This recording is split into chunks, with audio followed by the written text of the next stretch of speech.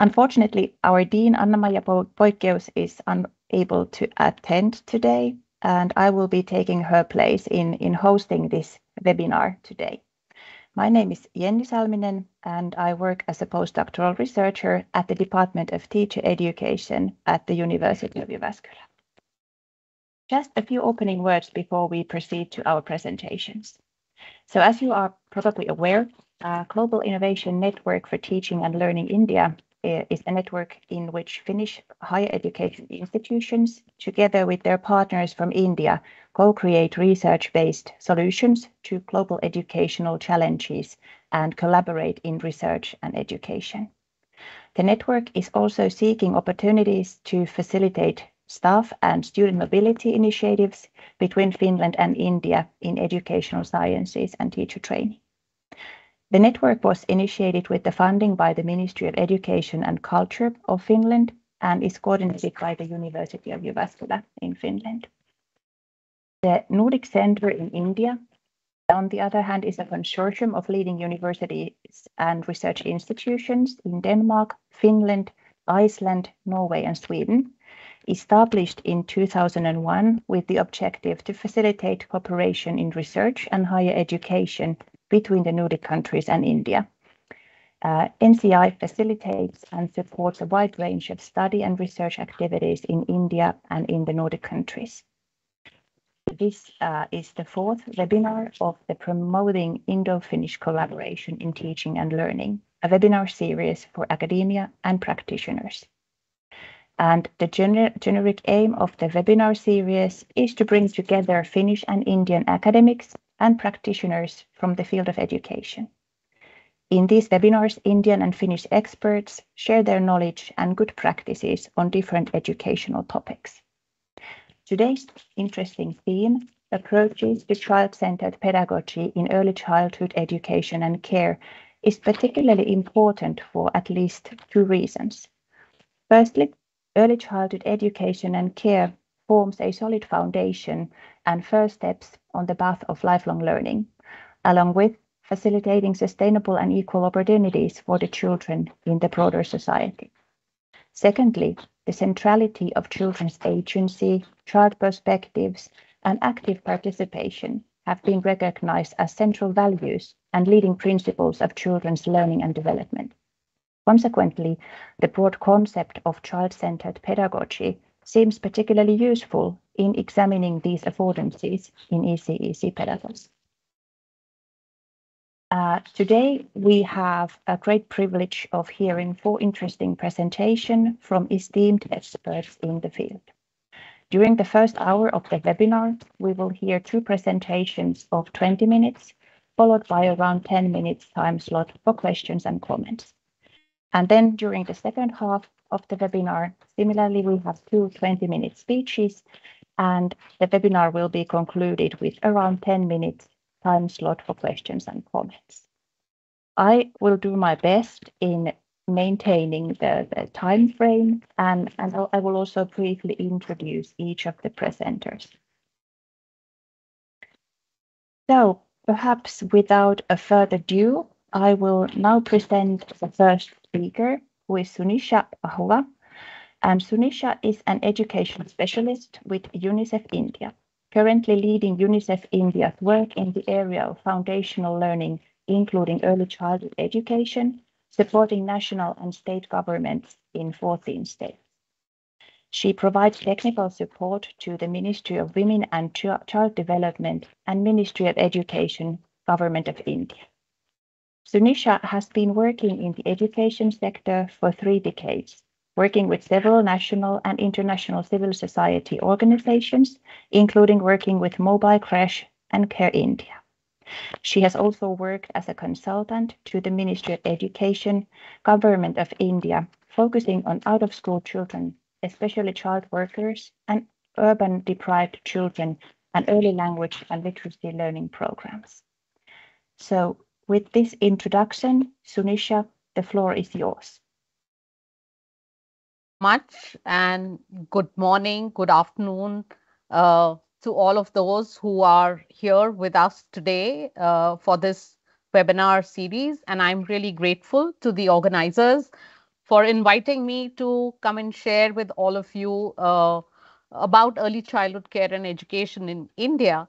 And as was mentioned in my introduction, I work with colleagues, my UNICEF colleagues in 14 states, and with UNICEF's mandate to provide technical support to the national and state government.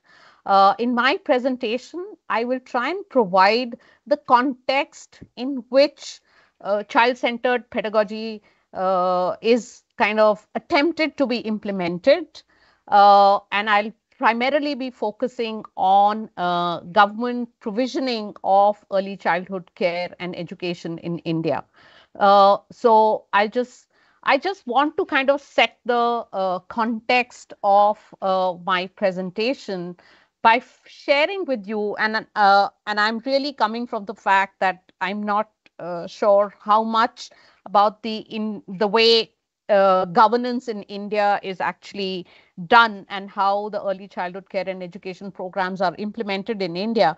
So in my first few slides, I'll talk about that and then talk about a research that UNICEF supported and what were some of the interesting insights we got around child-centered pedagogy. I will talk about that.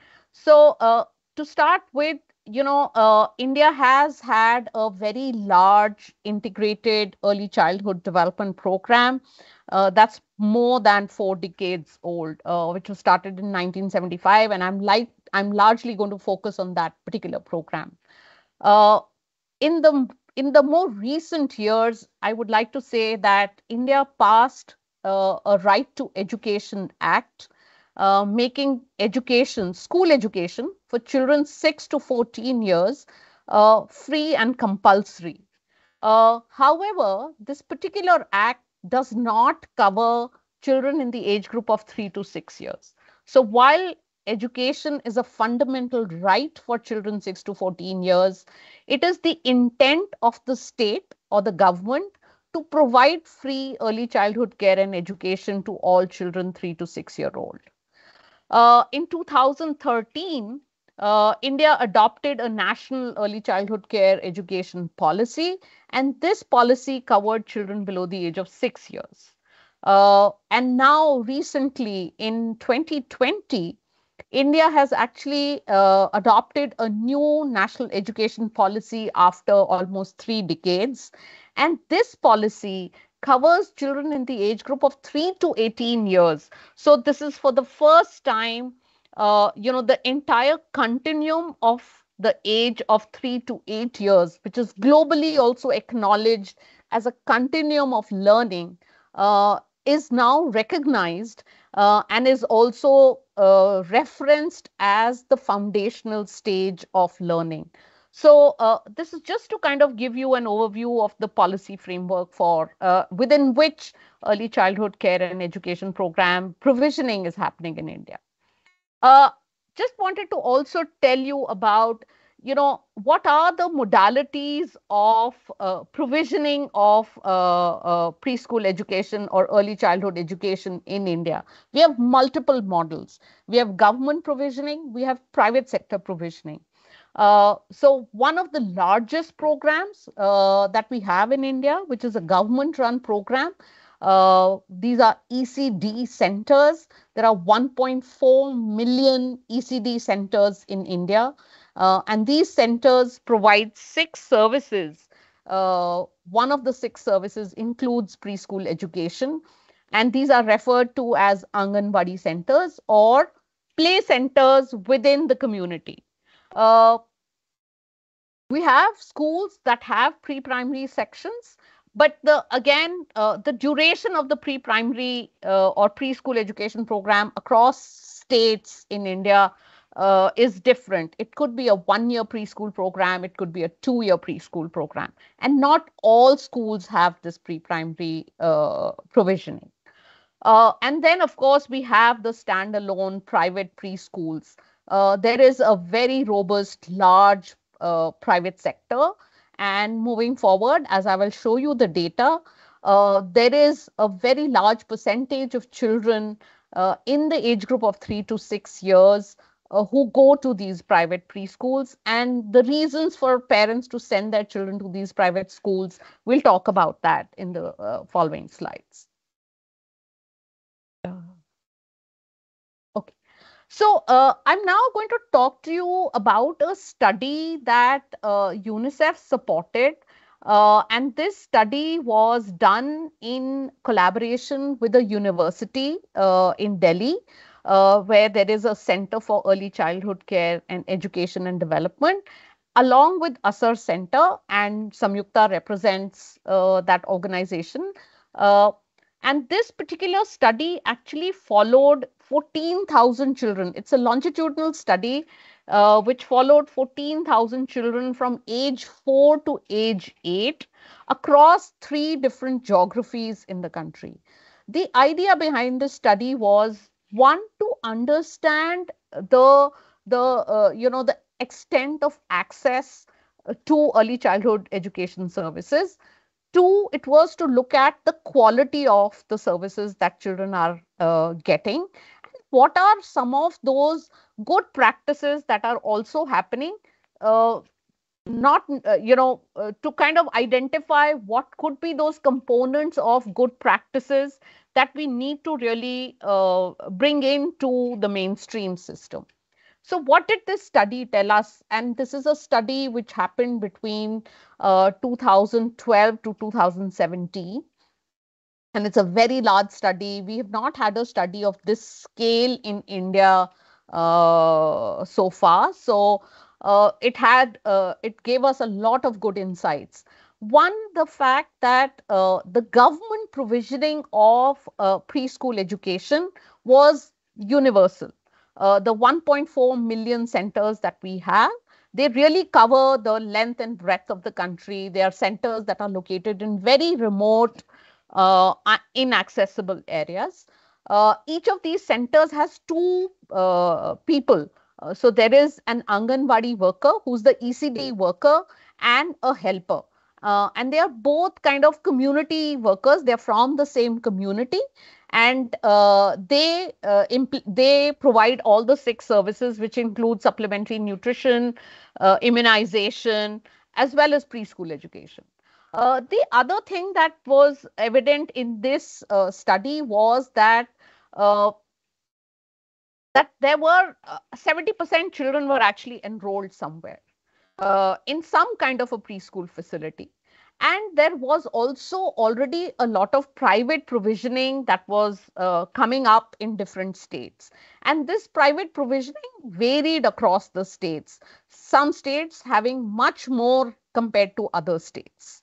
So this was something that was a very positive picture to us in terms of that most children were really enrolled. However, we still had the last mile, the most vulnerable, the most marginalized children from the most economically weaker homes that are still not enrolled in any programs. Uh, the other very interesting finding from this study, and this is again, related to the context in India. In India, while preschool age group is seen as 3 to 6 years, and like I said, the right to education said that the age of entry to class 1 should be 6 years plus.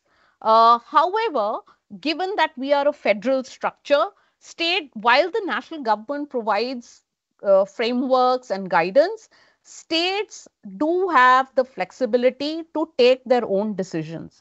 So we still have several states in India, and 2 of the states in this study, Rajasthan and Telangana, the age of entry into primary school is 5 years.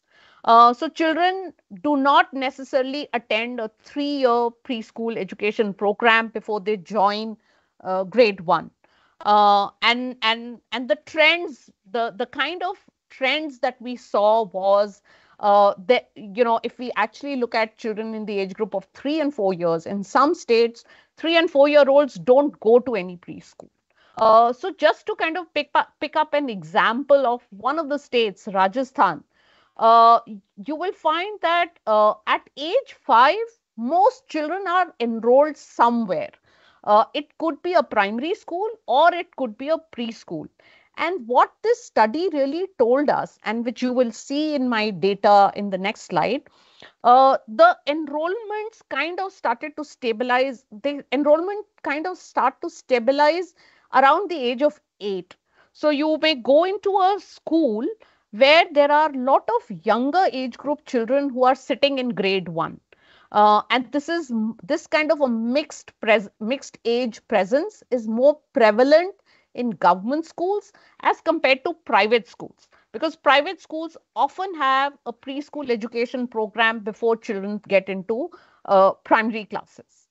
Uh, so here is data from another report, which is called the ASSER report. This is an annual survey that is done in rural parts of India.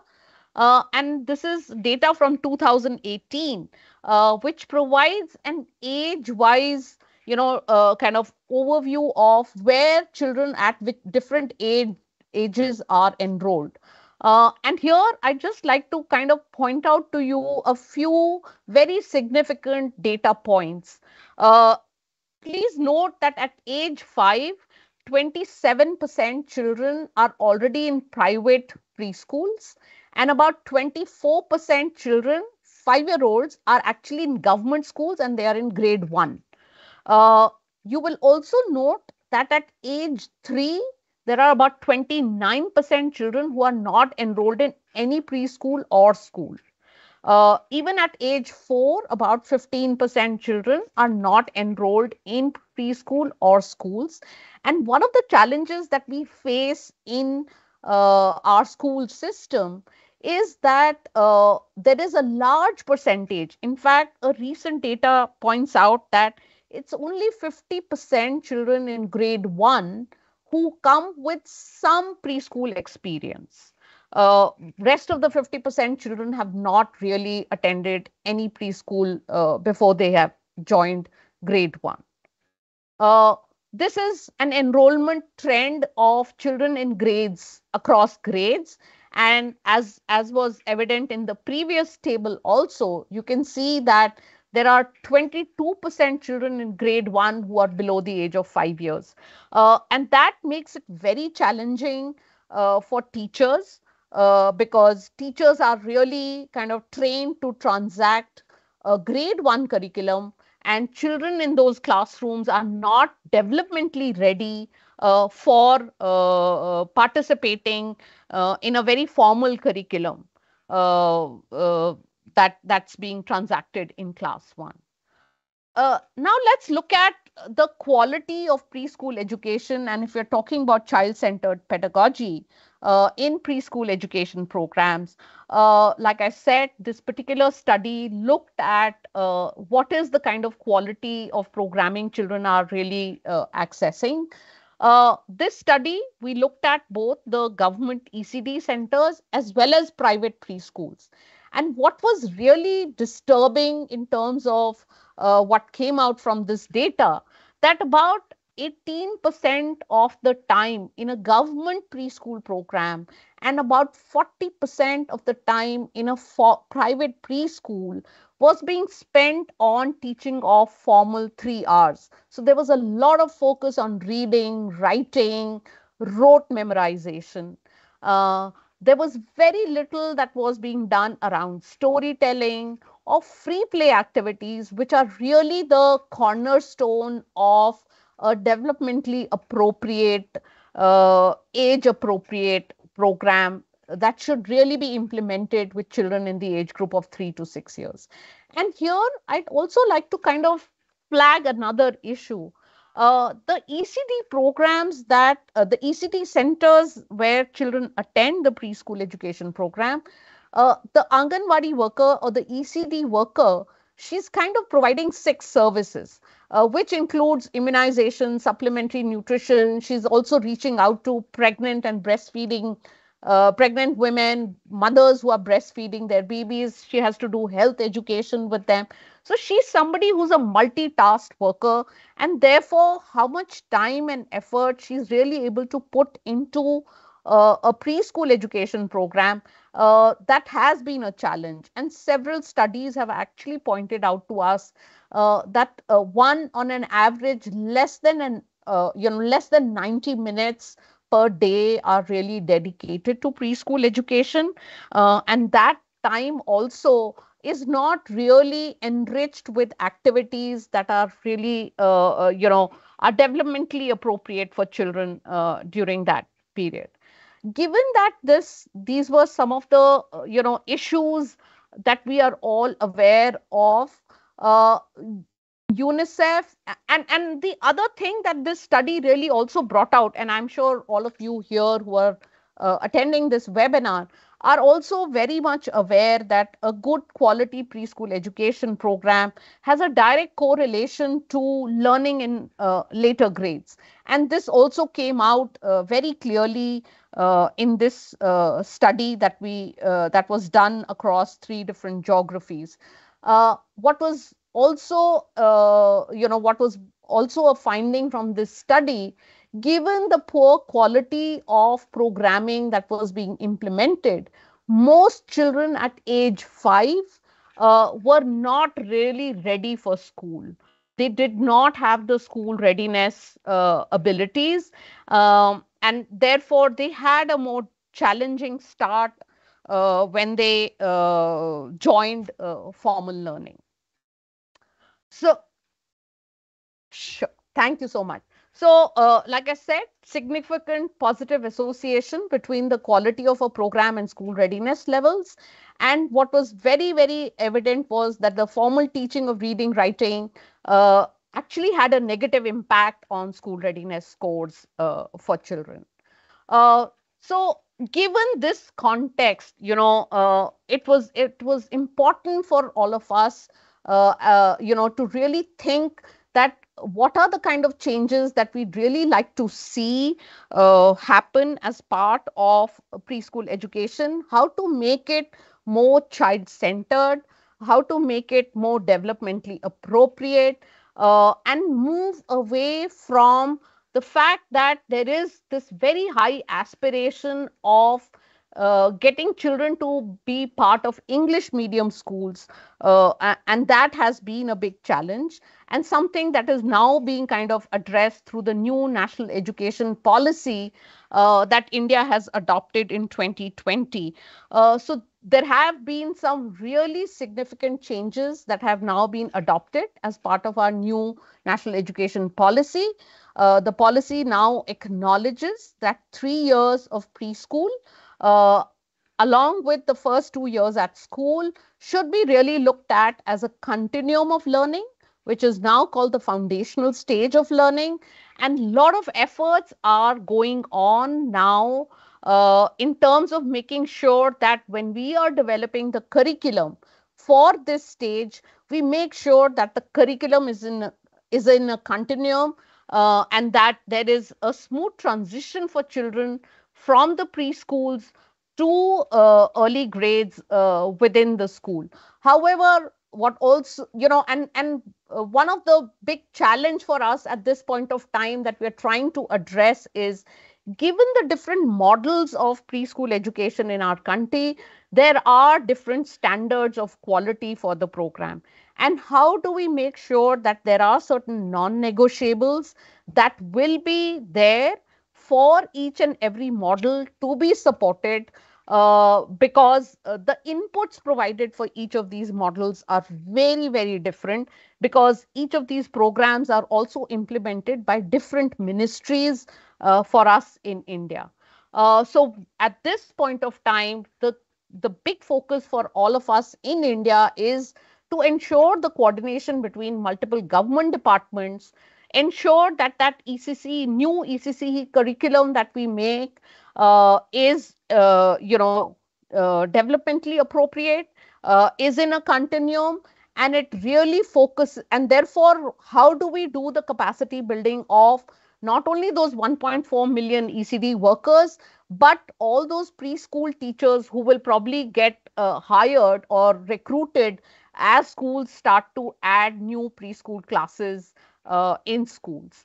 And here I've shared links to two particular articles that were published in Indian newspapers. I will share my presentation and I hope all of you will have access to these newspaper articles, because they also highlight some very interesting positive things that are also happening within these centers, given all these challenges that we have, where several innovations are being tried out, how communities are engaging with the centers, and I'm sure Samyukta will be able to talk about that much more in her presentation.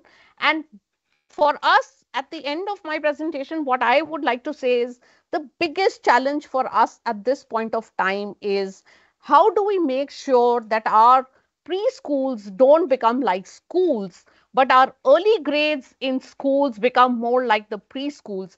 The play-based pedagogy really comes into our school classrooms rather than our preschools becoming like school classrooms. Thank you so much.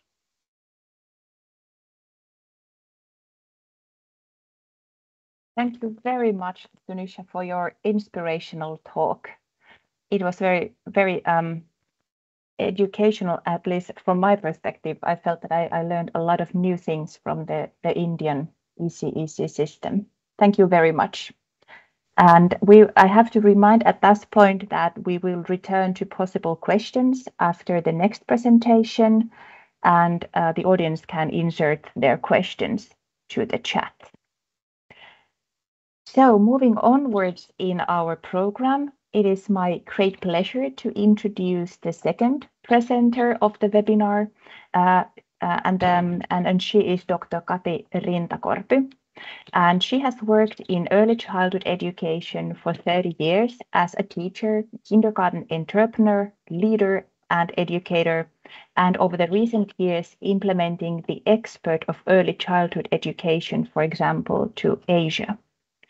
Kati's dissertation dealt with the possibilities of pedagogical documentation in the development of early childhood education and cooperation with families. In her education, Kati combines her solid practical skills with a theoretical examination in a child-oriented way. Kati, the floor is yours.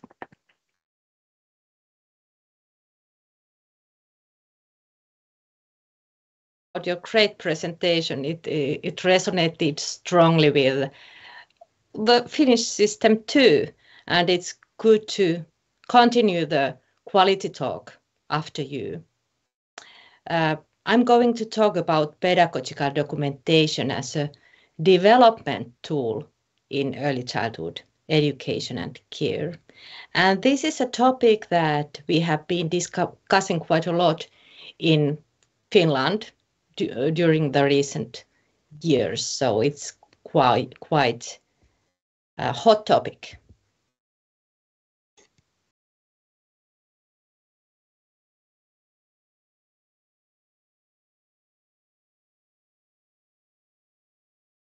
Okay, I tried to do it again. Yeah, it's okay. It's okay.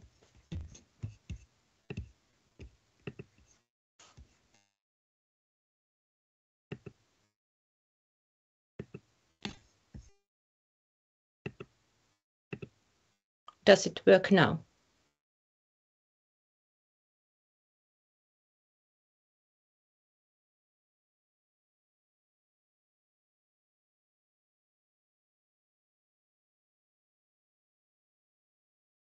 Okay, great. Thank you. Thank you.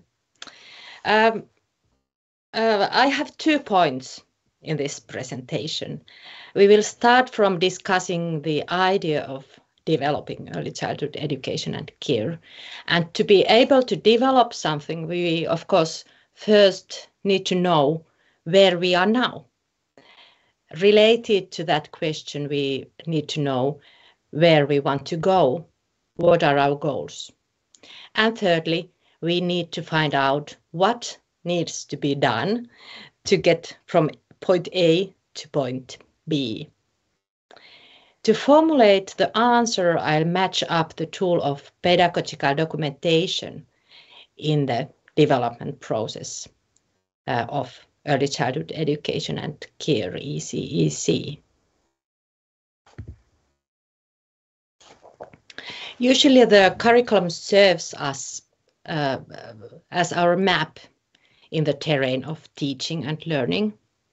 However, we need to ask if the map is working, as did Sunisha also in her presentation. The world is changing fast, and so are the requirements of knowledge. Do we teach and learn the 21st century skills, which are quite different from the skills we needed yesterday?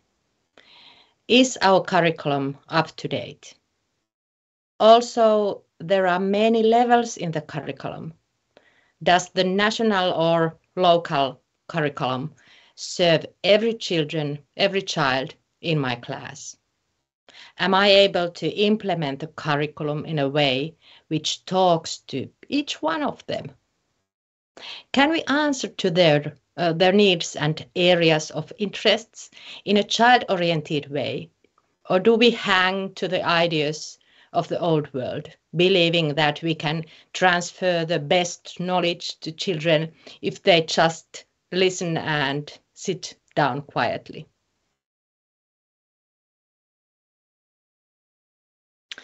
The curriculum should be the framework for quality. It's based on the values of the society. The curriculum steers the educators to focus on the things which are valued. Values tell about what good early childhood education should aim at and how the daily work is done. Accordingly, values guide all activities and express the perception of even good life and good society.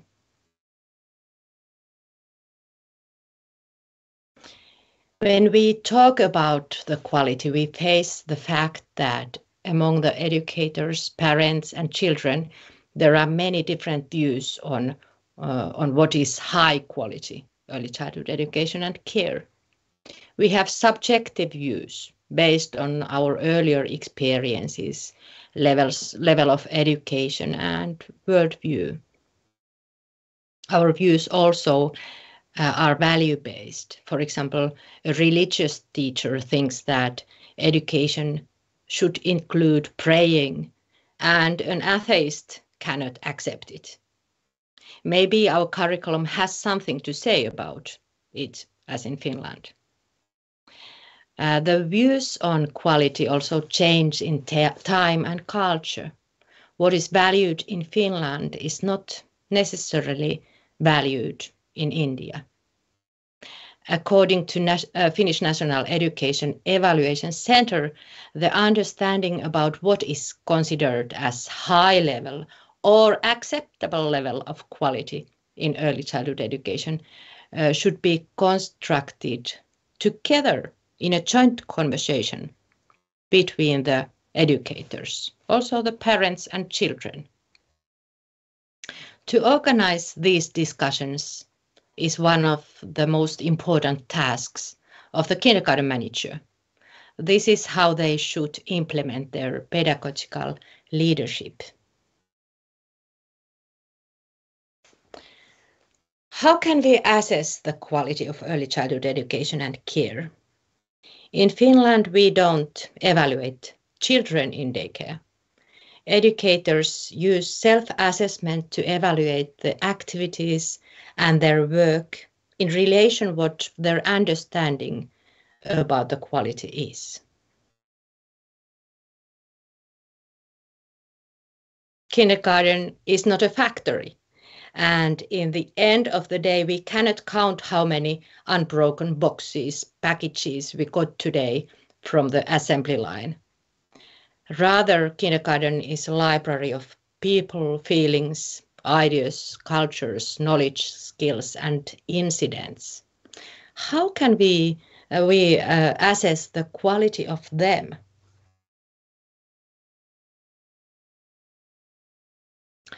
The Latin word assidere means sitting by someone, And that's what is our goal in early childhood education and care assessment and development work in Finland. The teachers take their colleagues, children and parents to sit on the same bench and having multi-perspective discussion which steers the development work. However, we need some tools to help us to collect and record information in order to remember, analyze, and understand what is going on in our work and in children's lives and learning. The tool is called pedagogical documentation. The background of pedagogical documentation is in educational sciences, especially early childhood education and care. To conceptualize pedagogical documentation, we can say that the documentation means creating the material for the pedagogical development process. When we document, we take photos, fill out forms, interview children, collect their drawings into their folders, and so on. We actually collect traces about what is going on. And only when we start to utilize those documents in our pedagogical work, we move to the area of pedagogical documentation. That's when we sit on the bench together with children, colleagues, and parents, open the folders and talk about the pictures, photos, and results of the interviews. We ask, what can we learn through the documents? What is the current state of things? What issues or ideas are peeping behind the documents? How can we utilize our findings in planning and implementing our work with these children and these families? How do their perspectives resonate with the official curriculum, the framework of quality?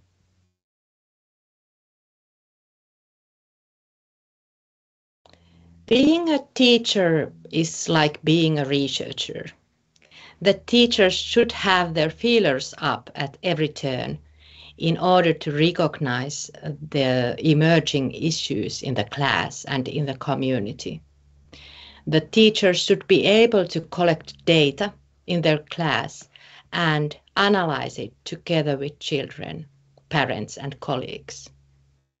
According to the results, the curriculum of the class should be developed all the time. Pedagogical documentation is a method for making learning visible, listening to children's voices, reflecting and sharing everyday activities, and understanding what is going on in children's learning. Pedagogical documentation makes the process of planning and assessment systematic and helps the educators to focus on the most essential factors. Pedagogical documentation is an everyday method which is used together with children and parents because children construct their learning in cooperation with others, the environment, and different things and phenomena they encounter. Supported by pedagogical documentation and curriculum, the teachers formulate objectives which are flexible and adapted to the interests and needs of children. This means that the practical, everyday curriculum emerges in the dialogical relationship between the child, the children, the teacher, the parents, and the community.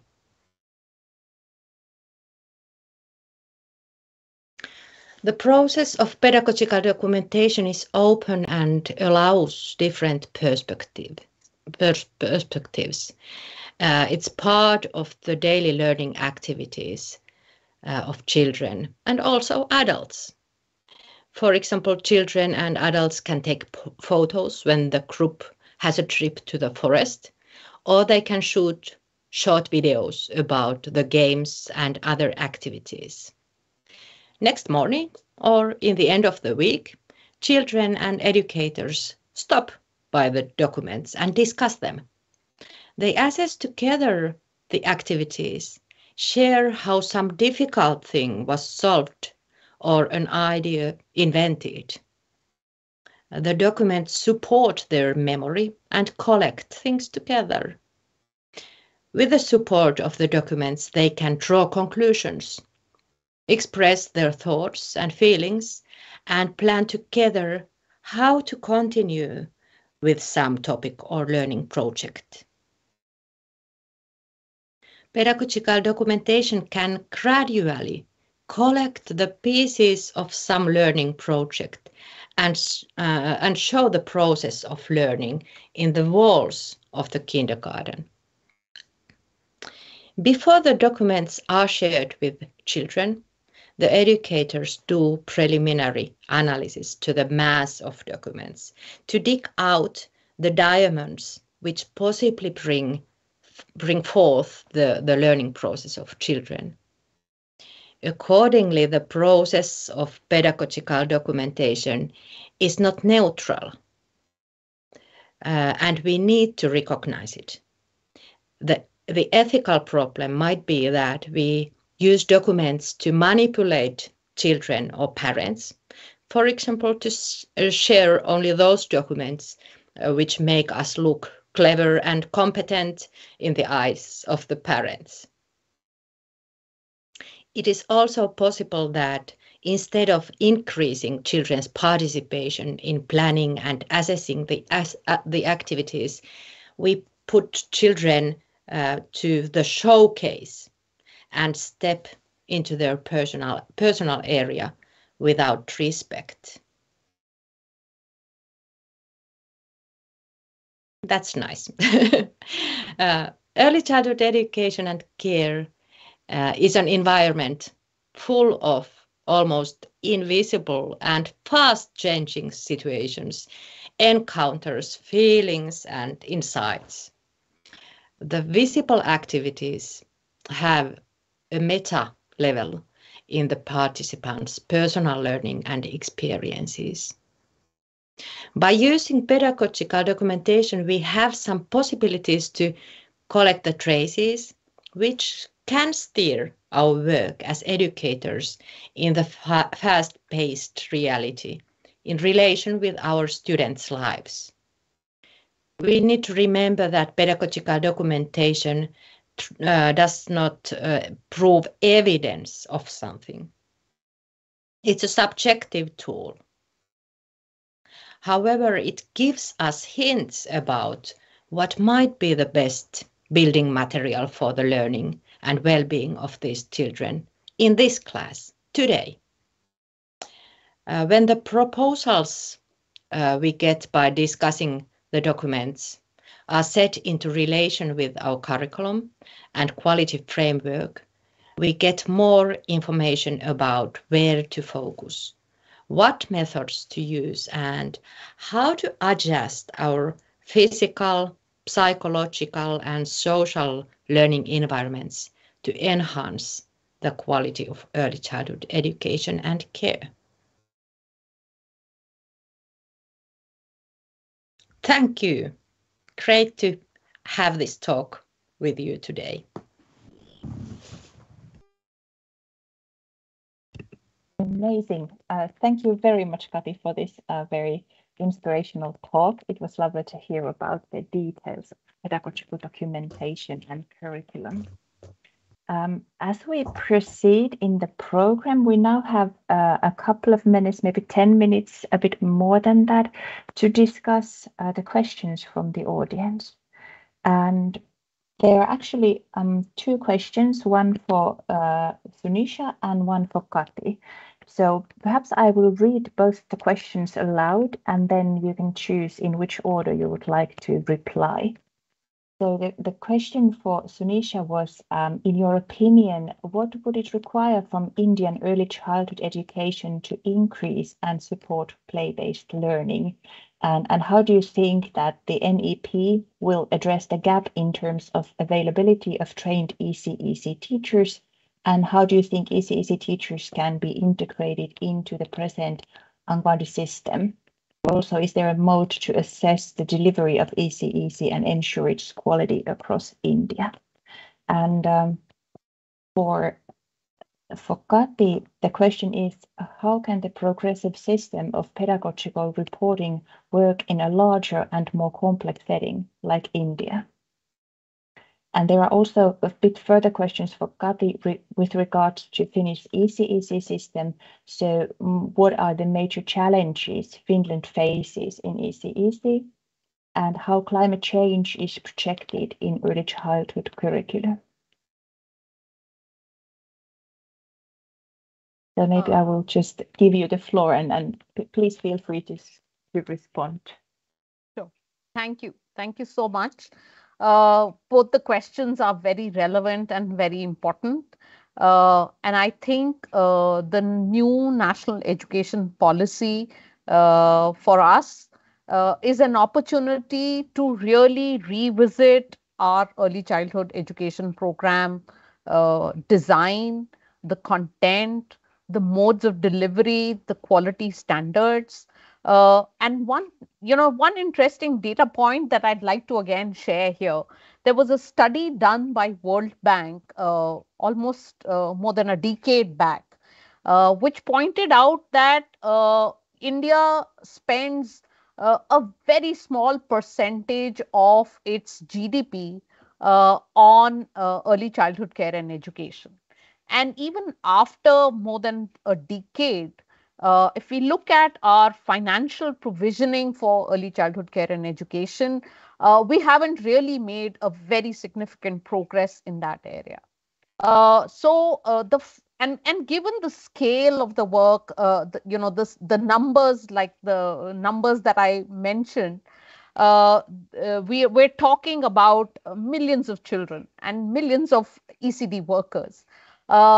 What we really need is a very strong institutional framework that would actually be able to support in terms of not only developing the ECC curriculum, or as well as capacity building programs for preschool teachers. Currently in India, given this large size that we only have 250 institutions that provide a 2-year preschool teacher education program. And which means we only get about 10,000 preschool trained teachers every year. And very quickly, these teachers actually get absorbed by the private sector. Now that the government has started to kind of acknowledge that preschool education is very much part of a school learning kind of continuum, I am very positive that this is, strengthening our existing institutions, expanding the institutional framework for developing more preschool teachers who have the training to implement preschool education programs will be a priority for us moving forward. And in terms of integrating these preschool trained teachers into Anganwadi centers, the last point that I'd like to really make is one of the big advocacy at this point of time that's happening through civil society organizations, including, UNICEF and other partners, is to try and get the government to commit for a dedicated ECC teacher within the ECD centers. Because there are studies that have shown us that if we have a dedicated person for preschool education, it really has a significant impact on the quality of preschool education. As what I had mentioned in the models, there are some of these ECD centers that are physically located within schools. One of the attempts that's being done currently with about 38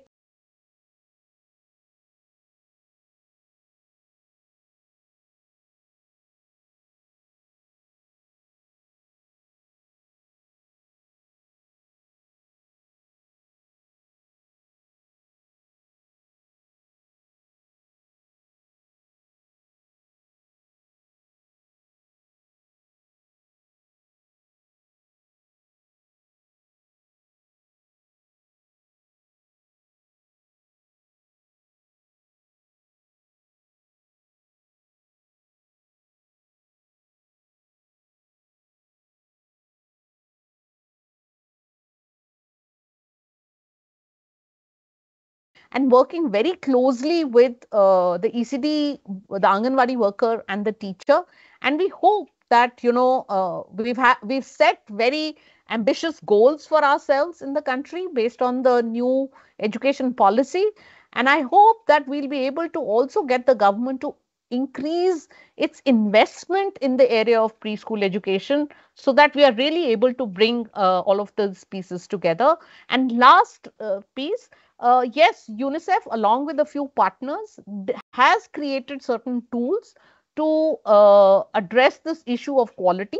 And we've tried and we piloted it in a few locations, and we are still trying to kind of improve upon that tool so that it becomes more like a coaching and a mentoring tool for the person who's delivering the service, rather than an inspection kind of a model that often kind of gets implemented more easily than not.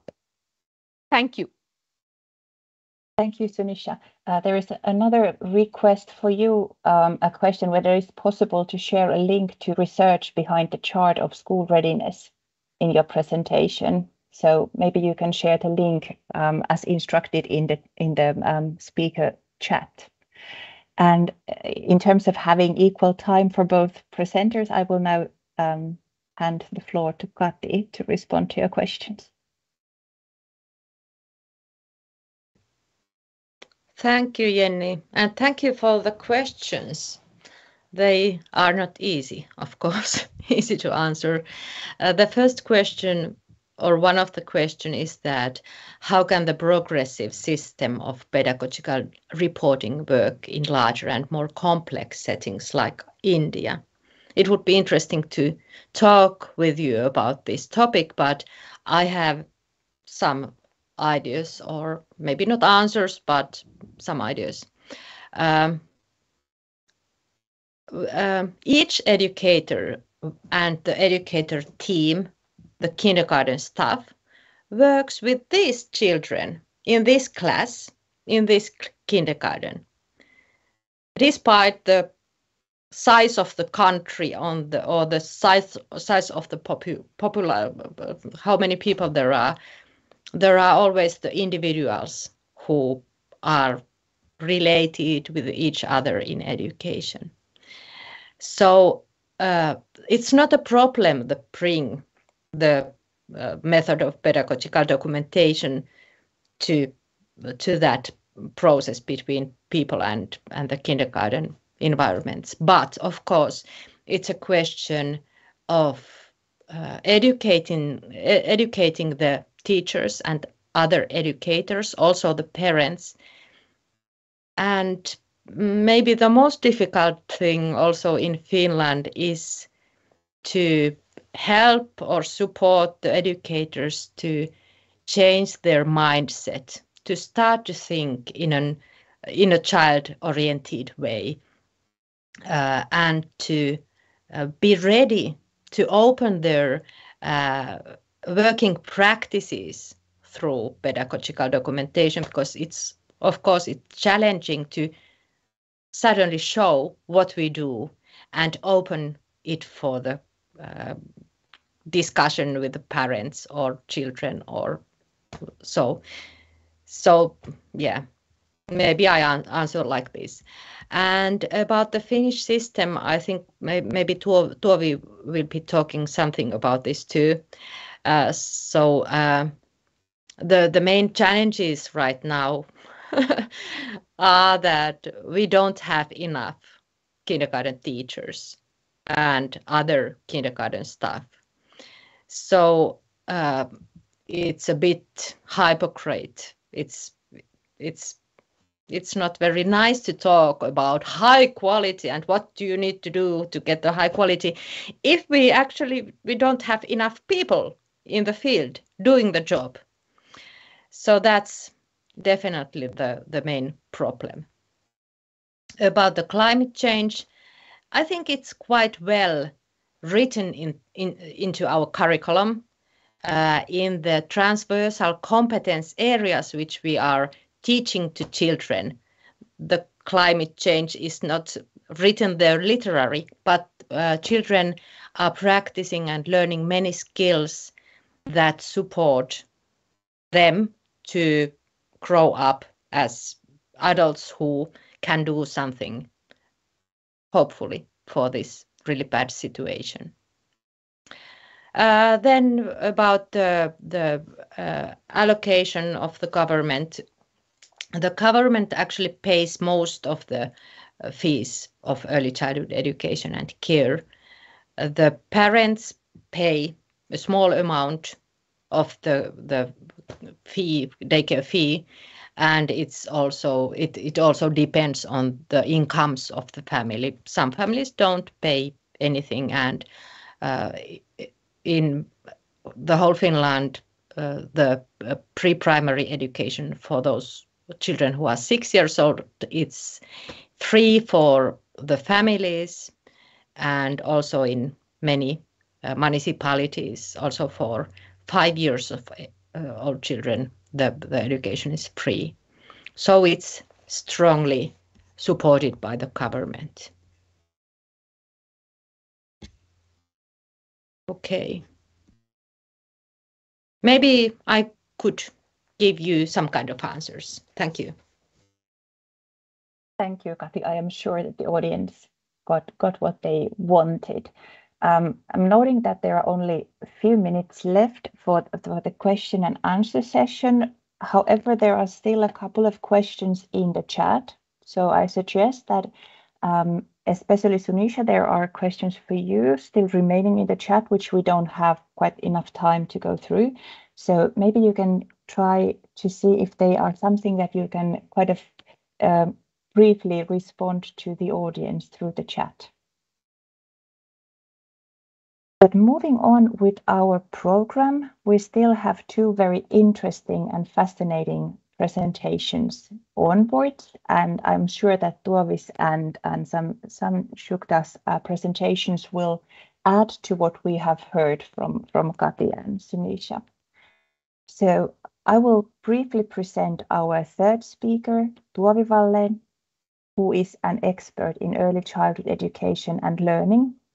Tuovi currently works as a university teacher and educates future early childhood educators at the University of Jyväskylä, Finland. She has worked in early childhood education for over 10 years as a teacher and as an educator, and Tuovi has gained a very strong international experience while working in Qatar, Nepal, and Vietnam. Education export projects are familiar to her, as well as teacher training and education in emergencies. Tuovi, the floor is yours. Thank you, Kati. Can you hear me? I think yes. Okay, so it's great to be here, and thank you for Shunissa and Kati, and I will continue. And I'm talking about the importance of play in Finnish early childhood education today. And I'm going to start talking a little bit about the history and overall about the Finnish early childhood education. And then we move on about the play and importance of it. And I have very practical things to show you. I can't. Here. Okay, so a little bit about the history of the early childhood education in Finland. So the first daycare center opened in 1888, and it was also the first one in the Nordic countries. And only 4 years later, we started in 1892. We started the early childhood education teacher training in Finland, and it was also the first training that started in the Nordic countries. Then the government came with it in 1927 when the daycare center started to get some subsidy from the government, from the state, if there were at least 25 children in a group and their day lasted at least 4 hours, and the teacher had to have an early childhood education training. Then in 1973, that was a big year for Finland, the first daycare legislation in Finland called Children's Day Care Act came into force. Then there was a lot of time in between, and in 1995, the training of the early childhood education teachers transferred to the universities. And then that was started that it was only research-based early childhood education as well. And then 2001, we started to have the free preschool education for everyone, which means that because the early childhood education, it's not free, like our basic education in Finland is free. We go to school the year we turn 7 years old, so then it's free, but the going to kindergarten, it's not free, and the preschool wasn't free before, but on 2001 it became free for everyone, and it's 4 hours of free education per day for each child. And then if they need to have a longer day, if the parents are working, then it means that then they will pay the fee for the rest of the day. But the 4 hours is free for everyone when you are in a preschool. And then the latest big thing happened in 2018.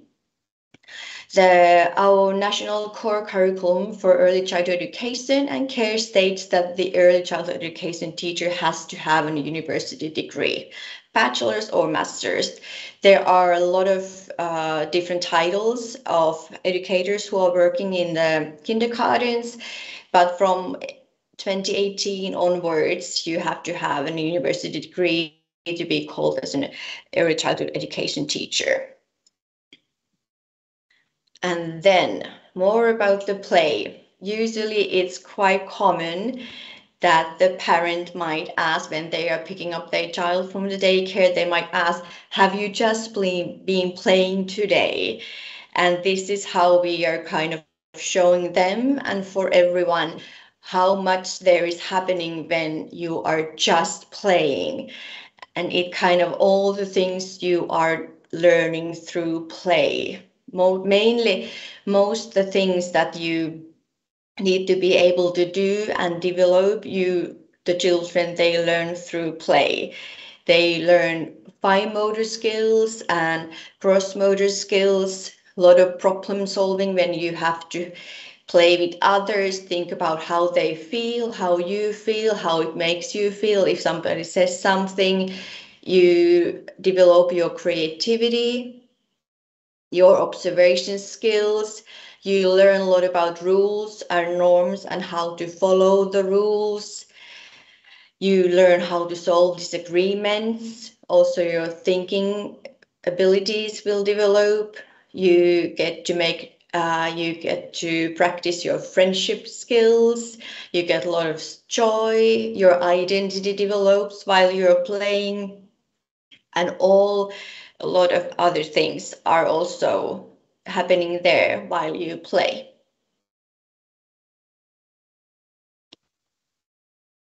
And in our Early Childhood Education and Care Act, and also in the National Core Curriculum for Early Childhood Education, this is how the play shows also in there. So play is very central approach in the early childhood education. We see that it's one of the most important approaches.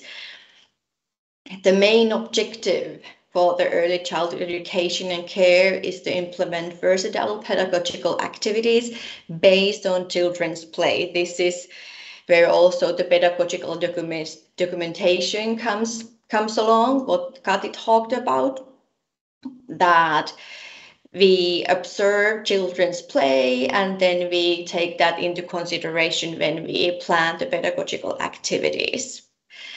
The children, they have the right to play, learn by playing, and also enjoy. They cannot be forced activities.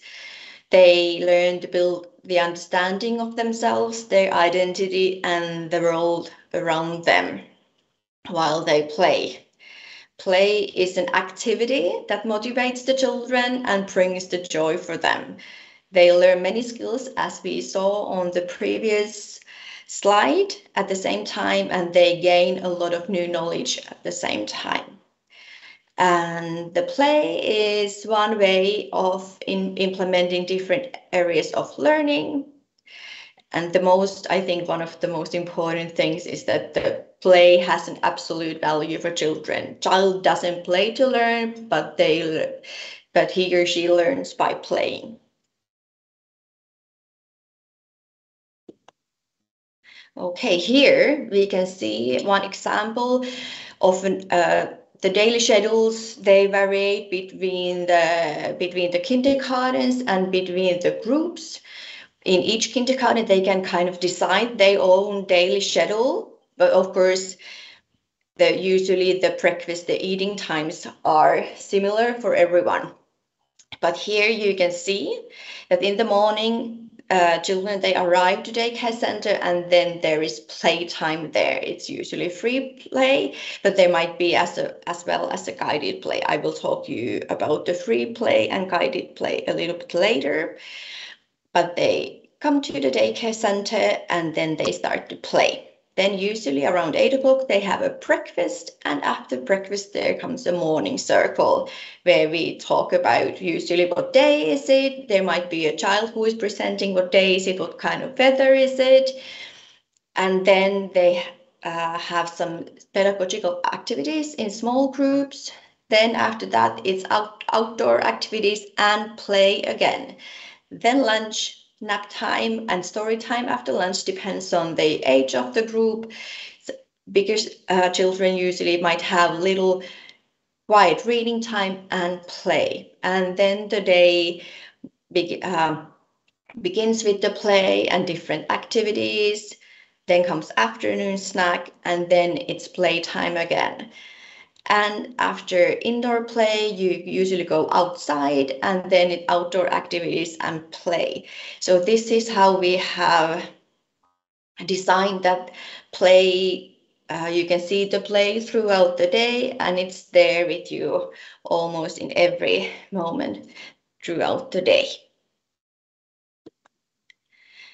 And we talk about usually that there are free play and adult-led play. But the free play, voluntary play, means that the children, they have the autonomy to decide what they play, what kind of a play they play, the content, where the play starts, where it ends, who they are playing with, what kind of materials they will use, and how they will use those materials.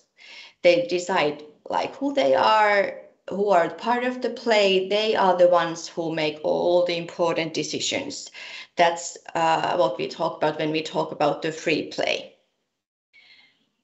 And then we have guided play, which means usually adult-led play. It means that the educator, the teacher, or somebody else who works in a kindergarten is the one who is making the decisions of the content of the play, where the play takes place, and which children are playing together. And the guided play, the younger the children are, the more important the guided play are, because the guided play, it gives children tools and opportunities for their own free play. And even when we talk about free play, it doesn't mean that the adults or teachers, they are not involved. They are always involved there. Because even the free play, the children need adult guidance there, especially if they have some disagreements or something else. Remind about the rules, or it might be that they have a little bit adults help in the beginning and then they will continue the free play by themselves. But adults are always there, present. Okay, here I have a few photos for you about different play moments. This is the first one. Here we have a few younger children. They are playing outdoors. I remember they were collecting rocks, and they said that they are collecting jewelry for their play. It was free play, and then you could make it adult-led play, guided play in a way that you would start making questions about what kind of rocks or jewelry they are collecting, and then you could start comparing them together, and you could make it also guided play in that way.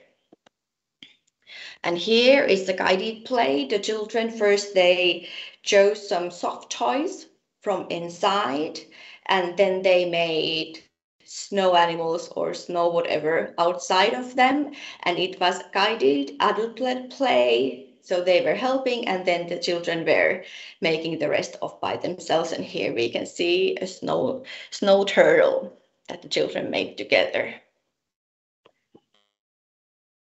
And here are two of my former colleagues.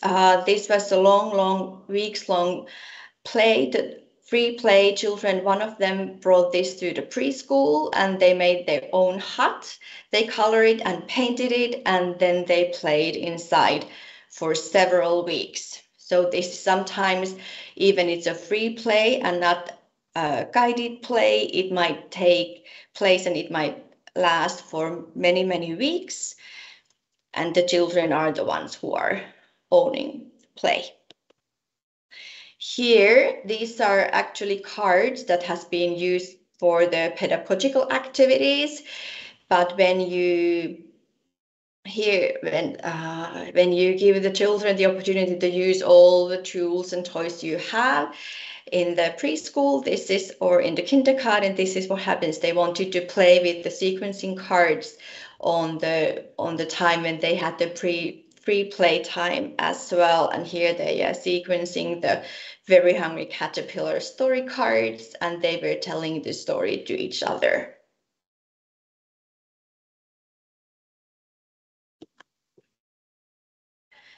And here, the girls were in the first picture on the left side.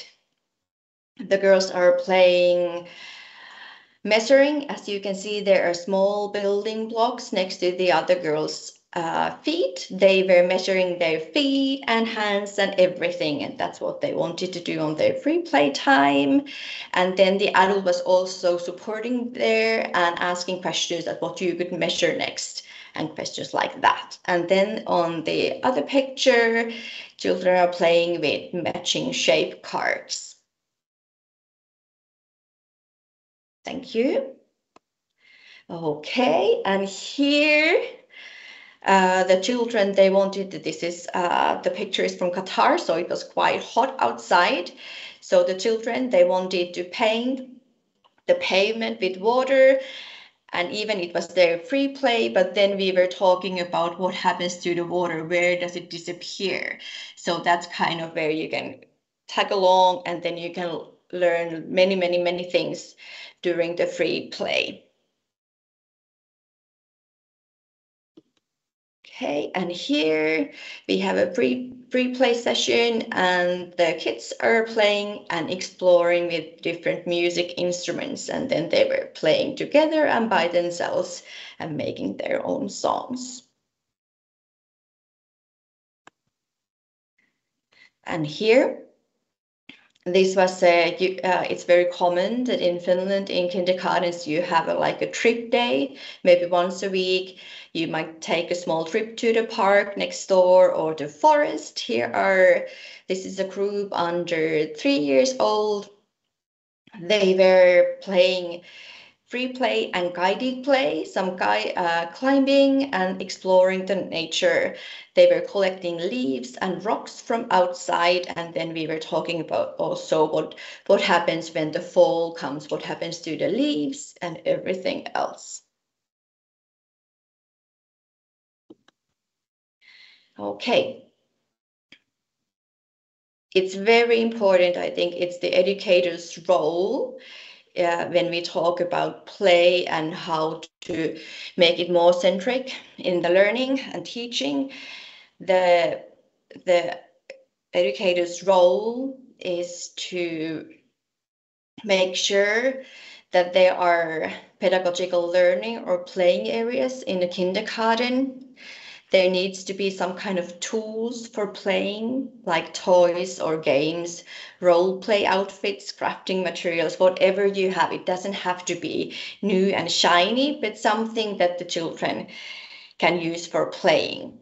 then it's very important to listen to children and their ideas and also inspire children's creativity. So it kind of doesn't matter what kind of things you have, you can just inspire them and make them use their imagination, and then they can build up an amazing place. Thank you.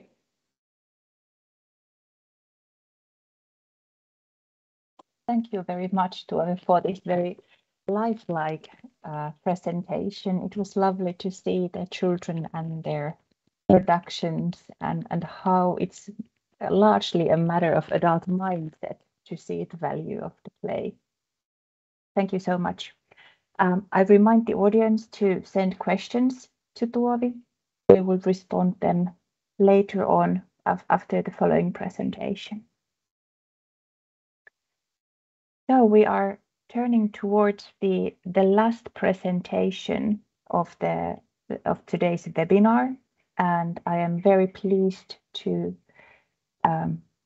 welcome the final presenter, Samyukta Subramanian, and who is serving as program lead early years at Pratham Education and Foundation, one of India's largest non-profits focused on improving quality of education.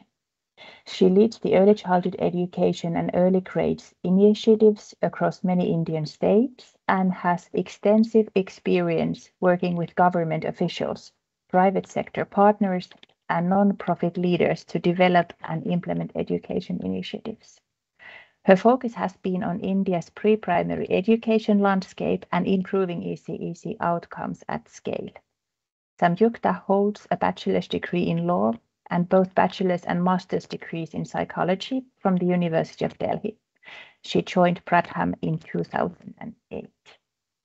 And with these introduction words, Samyukta, the floor is yours.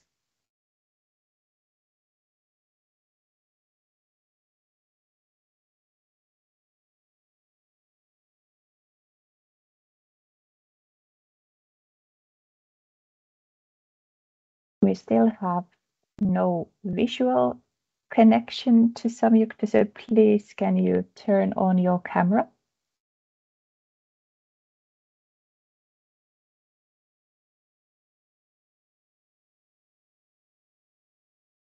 We can see a presentation, but I can't see you.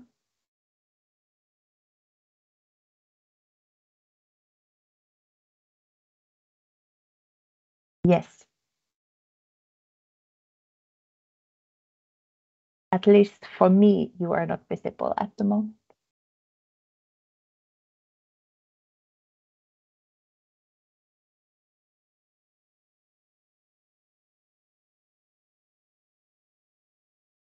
Begin.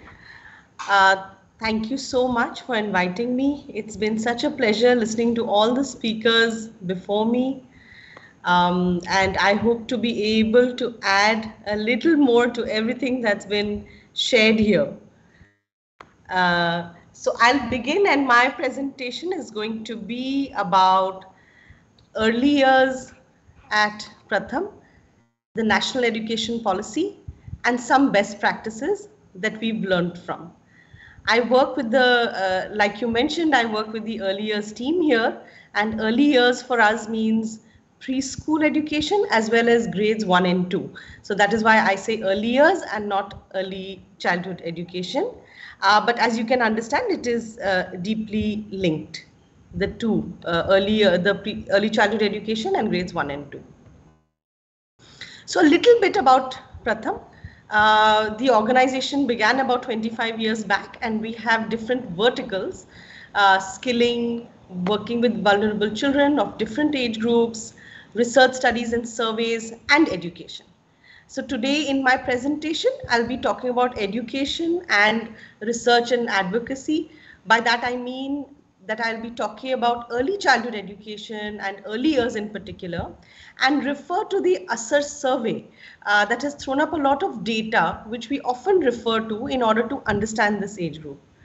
The ECEC survey, as Sunisha mentioned earlier, she used some of the slides from ECEC, And the survey is a household survey that's done across the country with the age group of 3 to 16 years. And it covers, for example, the 2018 survey covered about 596 districts, reaching out to about 5,500 children. And so we find it nationally representative. And so when we look at that data, it gives us a picture of the country. So how do we look at the early years learning ecosystem at Pratham? For us at Pratham, when we look at preschool education and early grades, we see the child at the center of everything that's happening around him or her. So if we look at these boxes, the child is growing around, but with adults around him or her. And those adults could be people from the community, they could be teachers, definitely the mother and father, and many others in the community who could be siblings, or maybe lots of other people living in my community or neighborhood. And so working with each of these stakeholders who influence the child's life at this early age becomes very important. It's important to shape the growth, the understanding of play, having children play and learn. All of that comes from the understanding of the adults around the child. And so if we look at the parents, we see that parents most often, but typically mothers, spend a lot of time with children. And so we work with mothers in order to help them understand what teaching learning at this age is all about. Inside the classroom, you could have Anganwadi workers or instructors, and these instructors have a very strong influence on children, and the pedagogical processes they use are very important. And so, for example, as was being said before me, how to do free play in class, what are the pedagogical processes to be used, what are the materials, all of that makes a big difference to how the child grows. And with respect to early childhood education, it's a big influence. In the community, we find that a lot of volunteers often come to the Anganwadis, and they are young people who have a little bit of time and who can often give this time in order to interact with children and do some teaching learning activities with them. We also look at schools. Often schools have preschools within them. And so this continuity between preschool and the school.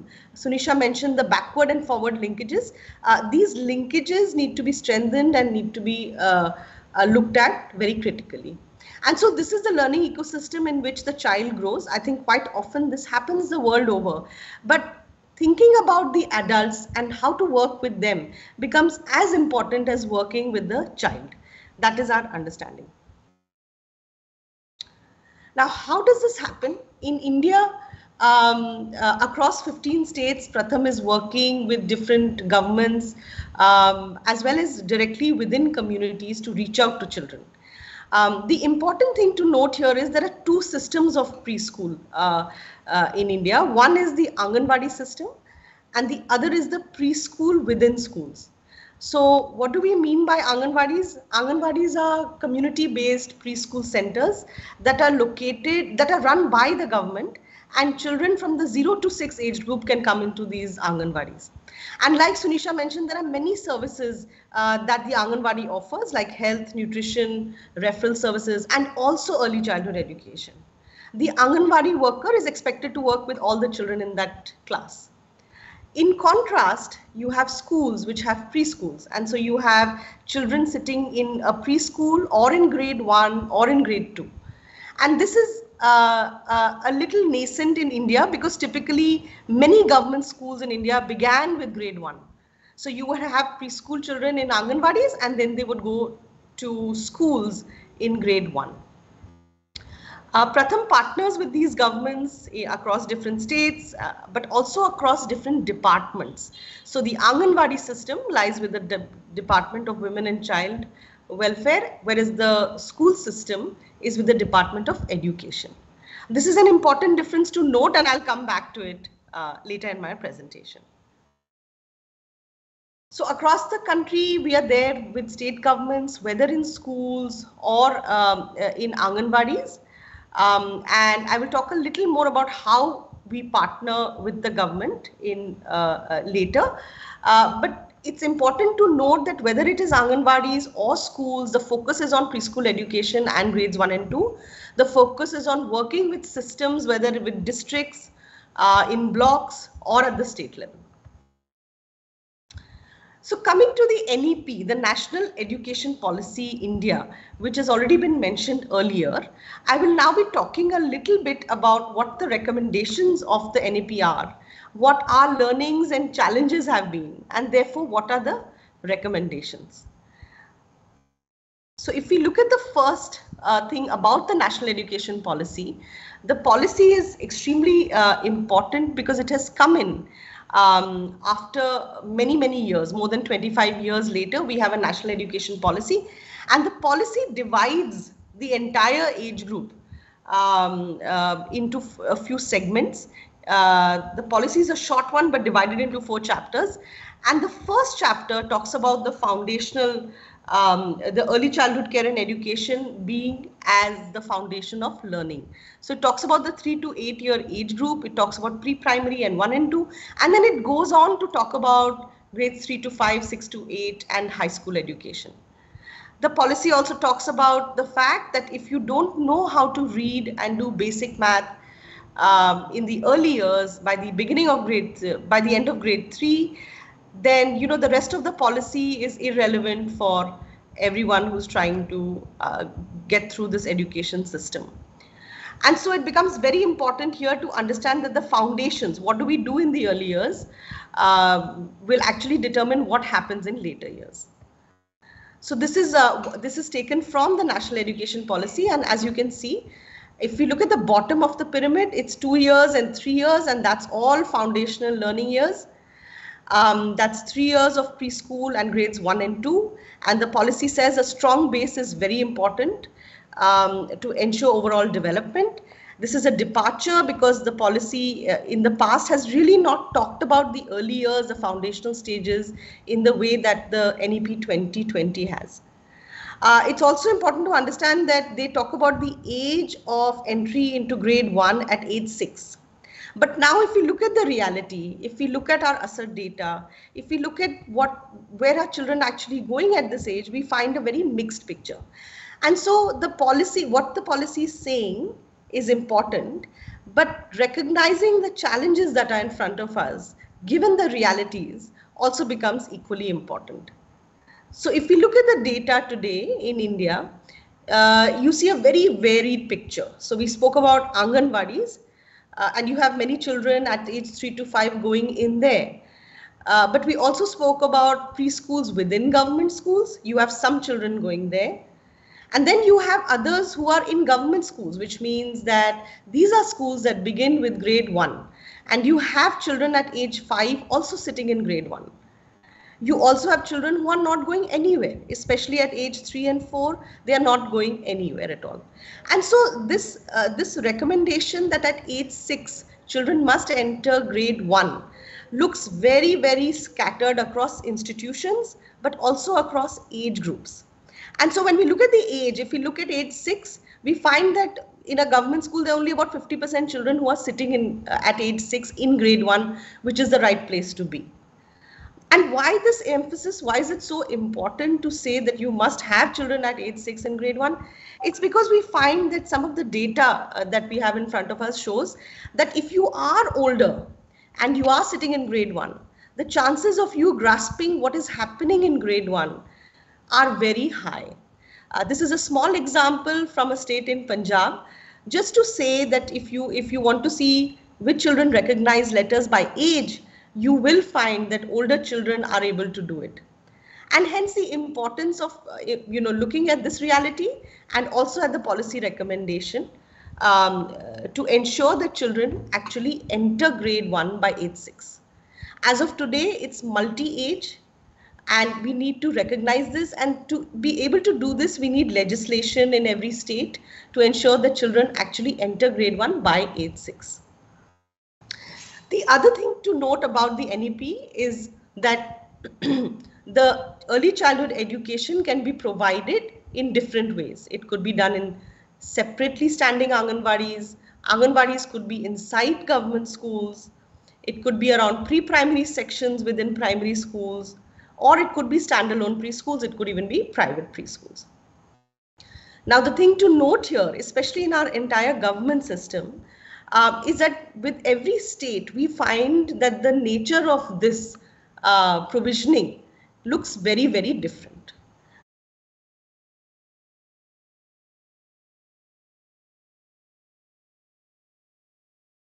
Part of India, and here we see that maximum children at age 3 to 5 are actually in Anganwadis. They then move to government schools by age 6 to a great extent. But in direct contrast, if you look at the state below, which is a state in the north, Uttar Pradesh, a very populous state, we find that at age 3, this number is very, very low for Anganwadis. And it is equally low for other institutions because maximum children seem to not be enrolled anywhere. And so this provisioning, therefore, becomes very important because every state's reality is different. And so when we plan and think about what is the provisioning that my state needs and how do I support it, it's so important to look at the data from my state to see where are children really going at this point. Another example is Punjab, where we find that maximum many children are enrolled, but maximum are going to private institutions. So this is yet another example of where children could be going. So in the first example, we had children going to Anganwadis. In the second, you didn't have children enrolled. And in this third example, you have children not, you have 22% not enrolled at age 3, but you also have many children who are not in government systems. So I think the recommendation to be made and the challenge to be overcome is that, we cannot have a rule that fits all. We would need to take into consideration what's happening in every state and then accordingly think about where it is that the strengthening is required. Another thing that the NAP talks about is capacity building. It talks about capacity building of teachers and workers and the kind of certificate courses that should be created so that we can have a professionally qualified system of people who are educators and able to deliver in any setting. But the important point to be kept in mind here, is that there are many challenges, as we just saw in terms of the data across the country. And keeping this in mind, the continuity from pre-primary to Anganwadi or primary schooling has to be thought about. So it is not enough to do training of early childhood education separately for Anganwadis and to do it separately for schools, but it is important to look at it together and look at it as pre-primary and grades 1 and 2. My colleague earlier mentioned about preschoolification of the early grades, and I call that the continuum, making sure that children in every grade are getting the kind of inputs that are required in terms of schooling, in terms of curriculum, in terms of training, and in terms of assessment. I think this continuum has to be kept in mind. So if it's schooling, we have to look at where are children and how are they moving. In terms of curriculum, can the content, if it's about all-around development and all the different activities for play and learning, can that happen across the age group of 3 to 8? Can the training happen across different departments? And can assessments be in such a way that they are not in silos, but taking into account what children should know before they come in, what they should know before they enter grade 1? I think these are some of the things that we really need to look at closely given our realities. This is another recommendation of the National Education Policy, which is that the different departments need to work together. So at the beginning, I mentioned that the Anganwadis are with a different department and the schools are with the education department. And the policy recommends that the departments must work together and they must also work with health and other departments that are connected to early childhood work. And here our recommendation is to make sure that the departments actually work together. So in meetings, in taking decisions, this collaboration is important, not just at the curricular and training level, but also at the top level where decisions are taken, and that's beginning to happen now in India. And also to make sure that after the training, if the training can happen together between the departments in every layer, then also to make sure that the monitoring and support can happen together as well. So at the end of the day, our goal is to ensure that all children are ready for school and grades 1 and 2 and further. So to do that, if we could actually have this collaboration implemented in letter and spirit, then I feel that the recommendations of the policy would actually be implemented. The National Education Policy also talks about community participation. And this is something that's very important. And in COVID years, I think almost everyone across the country has seen how important it is to work with parents and volunteers. And in order to implement this, the recommendation that we would like to make is that partnerships with the community are as important as partnerships with the government. Without this partnership, especially in the early years, it is not possible to achieve the kind of outcomes that we aspire for. And what does this partnership look like? I can share some examples from Pratham about what we do with parents and especially mothers. But I think every school system and Anganwadi system, they can be connected with parents, but they also need to think through what is it they need to do on a regular basis so that parents are involved and they support what happens in school back at home. So some examples that at Pratham we have tried, and we are also scaling up with the government in some states, is to say that in communities, during holidays and even when schools are on, it really helps to make groups of parents, especially mothers, across the communities. What this means is that for a certain amount of time, mothers groups meet and then they discuss and try to play some of the activities that are done in class. Parent-teacher meetings are equally important, but mothers leaning on each other to take forward the teaching learning for their children is extremely important. Having regular workshops, especially at schools for mothers. Often when we talk to parents, they say that we don't know what it means to learn in the early years. We do not know what it means to think about child safety. And so opening out what it means to use local resources to play, what it means to keep your children safe, what it means to learn in the early years, workshops conducted regularly by schools, as much as possible, really helps for the community to partner with the school systems. It's also important to have mobilization drives to to make sure that children and parents are aware that they need to come to school. School readiness fairs in the community to see, are children ready for school? Are schools ready for children? These can be very interesting and exciting places to open out play and learning. Sharing WhatsApp and SMS is something that we have learned to do over the years. We share the messages with mothers, and then mothers understand the message, and then they actually carry out the activity with their children. So now I will just share two practices which have been very exciting for our children and mothers in the community. These are the school readiness fairs that I mentioned earlier. Here in the school readiness fairs, we have a community where we mobilize all the volunteers, the siblings, all the adult stakeholders that we talked about, the parent, the teacher, the worker, the sibling, the college going person, all of them come together and we set up booths.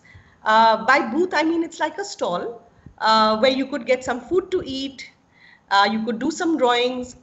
But for the early years, you would have each booth dedicated to a certain development. So you would have some activities for motor development at a booth, and children and their mothers would come, they would try to do the activity, and then they would go to the next booth on socio-emotional development. Maybe you need to recognize some expressions there, or you need to tell us, how do you, what's the face you make when someone snatches something away from you? So you have these little activities that happen at the booth for socio-emotional development. Then you go to the stall for cognitive development, where you separate out vegetables. Maybe you need to arrange things in sequence. And then you come to a language stall where you may need to recognize letters or look at things in a poster and identify them or tell us a story. And then comes math. And so at the end of this entire fair for a child and his or her parent, there's a little report card which is filled in. It's a pictorial report card to see how the child is doing. And then some simple activities are shared with the parent so that we say that we'll do this in class, but you want to do this at home too.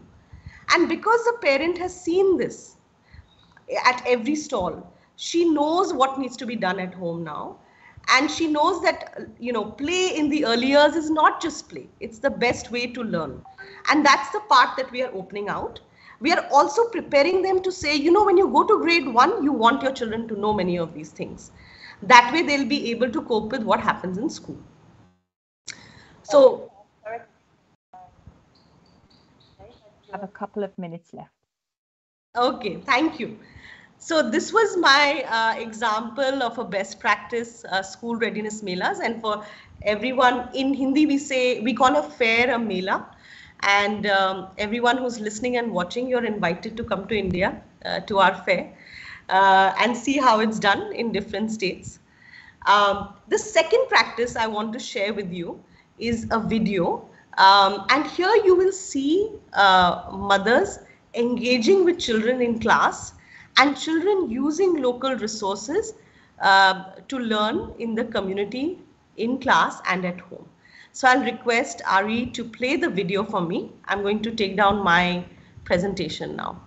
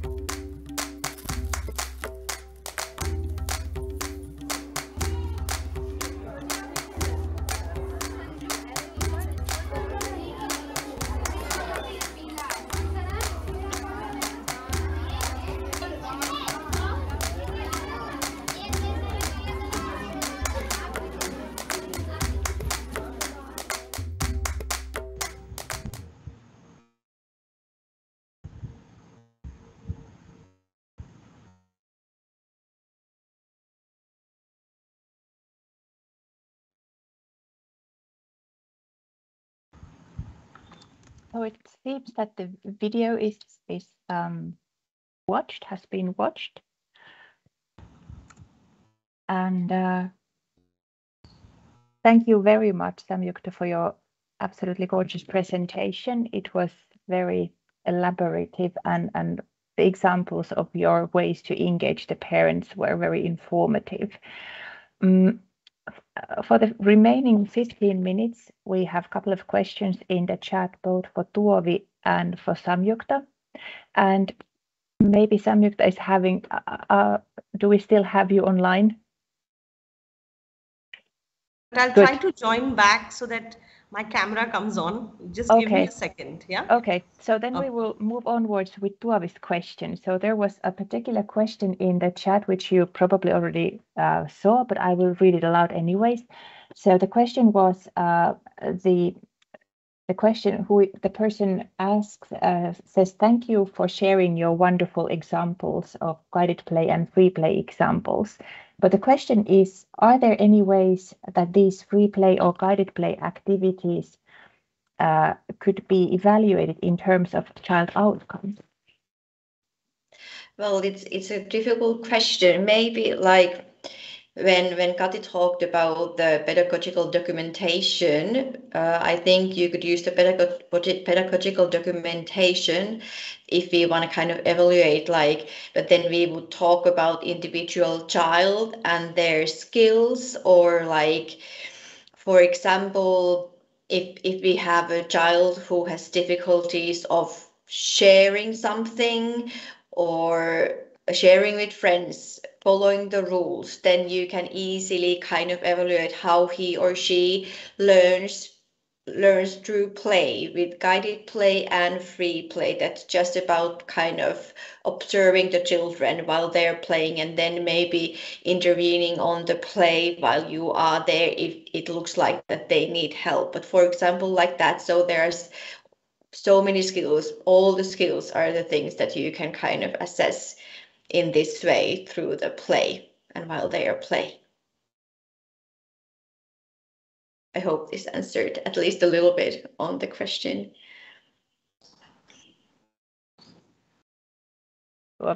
And perhaps just, saying that there aren't hardly any ways to assess child outcomes in Finnish early child education, but Kati would like to make a note.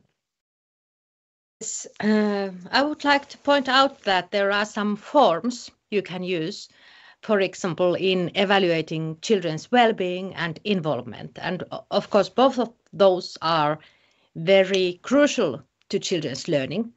So you can actually measure by using the Löwen scales from Verlavers, maybe you know him, how well children in your class are being and how well they are involved in the activities. And if those both things are on a good level, then you also can know that they have the best learning opportunities. And this might be one way to evaluate their progress through play in place. Thank you. Thank you very much, Kati. That was an excellent point being made. I would then turn the question to Samyukta. There are two questions actually for you in the chat. And the first one is, as you mentioned, early childhood education centers are very much women-centric. There is very less to no role of the other genders, as you also mothers, as it is the common belief that mothers are the primary caregivers. What do you think? Is it something we should be facilitating to our children, and how can we change this? Yes, thank you for the question. I'm afraid my camera does not want to cooperate with me today, so please bear with me. But that's a great question. So I think, yes, it is commonly believed that mothers and children, especially at this young age, they spend a lot of time together. That does not mean that we should not work with fathers or grandparents. Quite often we see children with their grandparents, and they spend time with their siblings. And I think we should look at all genders who come in contact with young children. The point to keep in mind, I think, is that while many interact with children, there are some who influence children in a big way. And their decisions are therefore taken based on the person who is, spending that time with them and influencing them. And because mothers and children spend so much time together, we feel that it's an important moment to recognize that teaching, learning happens in all these interactions. There are those organizations that work with fathers and how they can work with children. And I think that is equally important. But quite often we find that fathers play an important role, but are not able to give the kind of time that is required with children. So I think if we begin to work with fathers, we need to begin there to say what kind of time can they spend, and then what is the quality of the time that they spend with the child. Thank you very much, Samyukta. Would other presenters like to produce their comments to this topic? I could say that I'm a bit over 50 years of age now, and I have grandchildren, and I have been watching closely what is going on in Finnish family life nowadays. And during my lifetime, a big change has happened in our society, and we see totally different kind of fathers today than 20 years ago. So it's a big cultural question too, and also requires some support from the government, I think.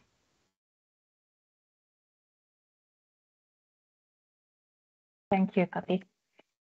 There is one more question for Samyukta, which I probably should read now. So there are policies laid down for early years, but as mentioned by you, every state has a different scenario. Can decentralization of policies according to the needs of the stakeholders of each state can help in curbing few issues related to early years? Yes. I think, yes, I think the important point to be made was that decentralization is important. While the policy is at the national level, every state can decide on what works best for them. Education is on the concurrent list in the constitution. That means that both states and center can legislate on it. And so I think that if states could take into account the evidence that is there for their own states, the data that is presenting itself, and then take decisions which they can take, they are allowed to take in a decentralized way, then I think the paths may be different, but then the goal can be achieved across the country.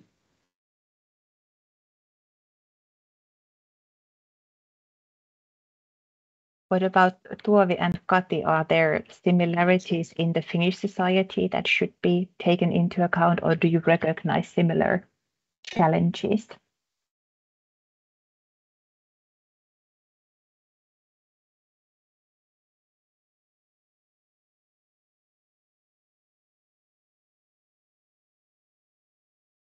If not, then we are probably approaching towards the end of our webinar. There is one more question that I would like to raise into discussion after hearing your lovely presentations, your very the way your experiences spoke within the presentation. It was amazing. I was left to wonder, what is the role of the very young children in the systems in the Finnish early childhood education and in Indian early childhood education when we talk about the children who are under the age of 3?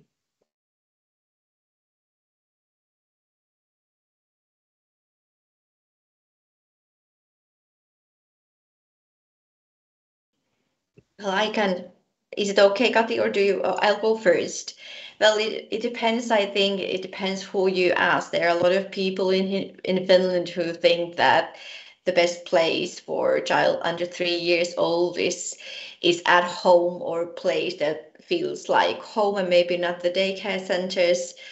I believe that there are so many things under 3 years old children that they can learn throughout the day in the daycare centers, the groups, as long as they are as small as the law requires.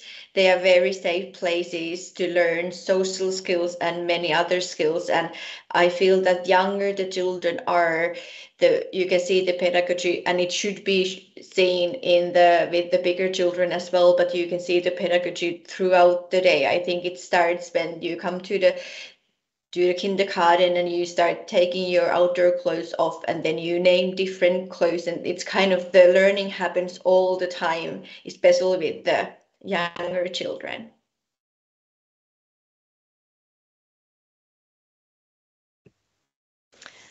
Yes, that's true. And when we know that the human brain develops most before the age of 6, so we can understand quite easily why it's so important to kind of fill the brains or build the connections in the brains as well as we can. And of course, there is again the dilemma of high quality and not so good quality in early childhood education.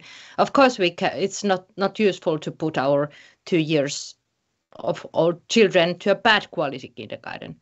So it's really important that the education and all the environments and so on are good at the kindergarten.